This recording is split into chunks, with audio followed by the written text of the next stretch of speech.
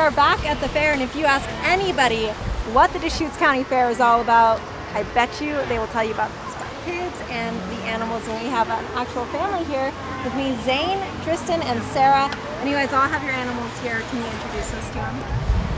This is my lamb named Nibbles. Nibbles. It's a very good name. What about you, Tristan? This is my market steer Drago. And you, Sarah? And this is my market lamb, Bugsy. Bugsy. How long have you guys been doing 4-H? This is my second year. And are you a big brother who's been doing it for quite a while now? 6 years.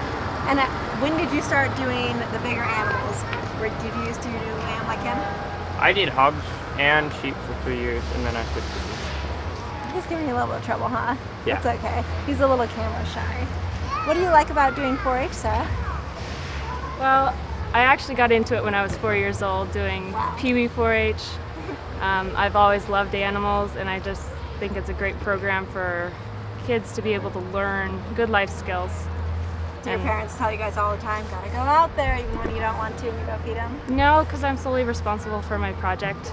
So if they anything gets wrong with them, I have to pay for it. So I try and keep on top of it so that nothing happens. Do Bugsy and Nibbles get to stay together? Yes. Yeah, they stay in the same pen? They're twins. Oh, they are.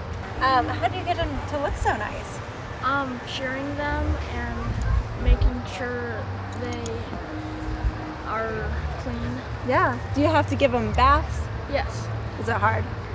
Not really. You get wet. Yeah. Tristan, tell me about having a large animal in 4-H. How much harder is it? It's it's not really harder. It's just more time consuming. Yeah. How often, like during the school year, do you guys have them as well? Yeah, I have them for 11 months out of the year. Oh, really? For the market steers, and then I have breeding projects year round.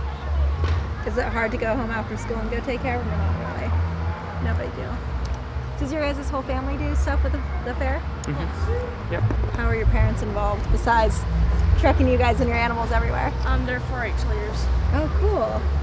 So tell me about showing a sheep or a lamb. Well, showing sheep is pretty physical compared to most species because you are actually pretty much an extension of that animal because you're down in front of them holding their head and making them brace, which they are pushing as hard as they can against your own body. Can you show me anything that you would normally do with them, or is it too hard to do on cue? Oh, so do you have to make their legs move and everything too? You teach them how to set up pretty square, which he's doing it right now. You want their back feet to become pretty much right off their hip in a straight line. Then you want their front feet to come straight.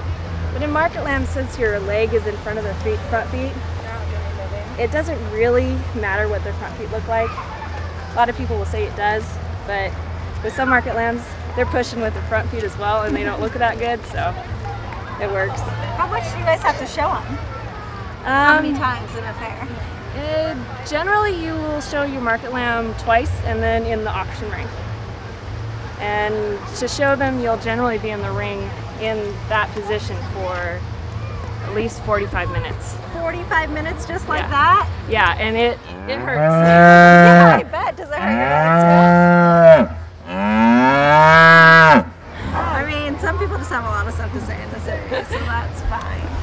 Tristan, tell me about just taking your family aspect into the fair. Is it really, I mean, do you have to go watch him and everything and do all of his stuff? Oh yeah, I go watch them when I can. So, like today we had a little bit of a conflict with the shows, but yeah, we try to watch and support each other. Does it make you proud to see your little brother out there? Oh yeah. Growing up and doing 4-H? What do you guys dislike about the fair? Is there anything that's just really hard and you're like, oh, I don't want to do that, but I have to? Barn duty. What's that? It's where you make sure all the waters are clean and you sweep the aisles. Sounds like tough work. How long does that take you? Usually the shifts are hour to hour and a half. Oh my gosh. You guys have to go do those tonight too? No, I've already done mine. You're done for the day. What would you tell kids who are thinking about getting into 4-H about why they should? It's just a great experience, and it's so wonderful. You don't have to do livestock. There's foods, there's clothing, there's horticulture. There's so many different options that aren't livestock based that you can do and still be part. And you learn so much. I think that's our cue. You guys have been great. Thank you guys so much for joining me, and good luck with everything this year at the fair. All right, thank you. We'll be right back.